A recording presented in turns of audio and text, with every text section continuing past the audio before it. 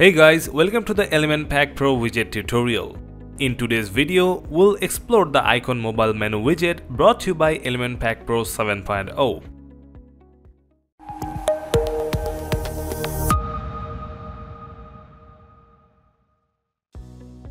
Just like the name suggests, this widget lets you build a real mobile icon menu for smaller devices like mobile to maintain the exact menu that you'll mostly see on a desktop. The widget offers 4 different menu styles.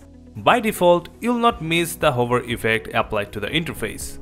All 4 menu styles are suitable for many occasions.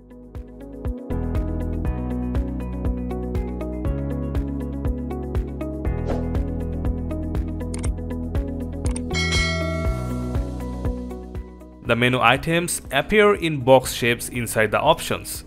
You can add more items or reduce them anytime you want. Creating or editing a menu item gives you an icon option and 2 fields to edit the menu text and menu link.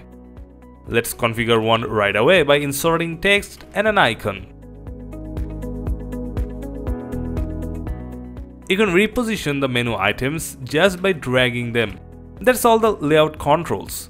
Now for the style options, the menu items section is the first section containing background type, border radius, padding, margin and box shadow option for normal mode.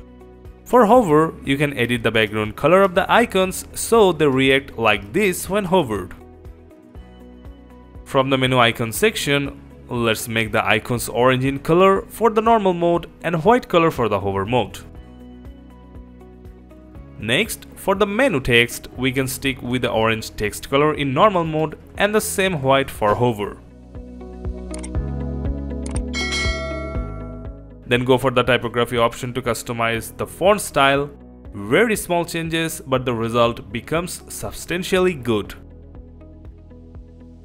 Just minimize the option tray and check out the completed icon mobile menu.